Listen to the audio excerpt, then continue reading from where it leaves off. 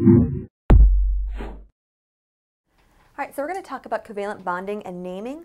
Covalent bonding is a result from chemical bonds resulting from sharing the valence electrons, the outermost electrons in an atom. They actually share those guys, where in ionic bonds they transfer those.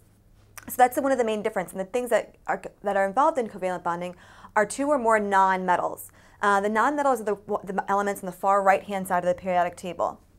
Okay, so when we bring those together, they don't necessarily have to be a certain way, like a ratio of ions, like they do in ionic bonds.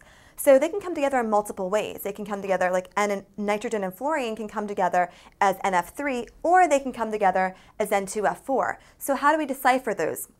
Well, first we're actually just going to give them prefixes. So in order to actually make it easier, we're just going to put prefixes in front of all of the atoms to decide how many of them there are. So it's pretty straightforward and easy. So for example, let me grab a pen real quick. If we were to look at NF3, we're going to say nitrogen. We're just going to name the first guy.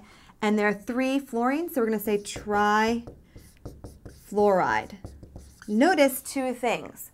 Notice I didn't care that there was one nitrogen there. I don't have to say mononitrogen. If there's a single element in the first as the first element, you do not have to include mono. It's already assumed there's one of them. Let's go look at this one. We call this, since there are 2 nitrogens, we're going to say dinitrogen. Since there are 4 fluorines, we're going to say tetrafluoride. Pretty simple. Okay, just to reiterate, the rules: the first element does not need mono, and sometimes you might see something that doubles up on the O's. Don't do that.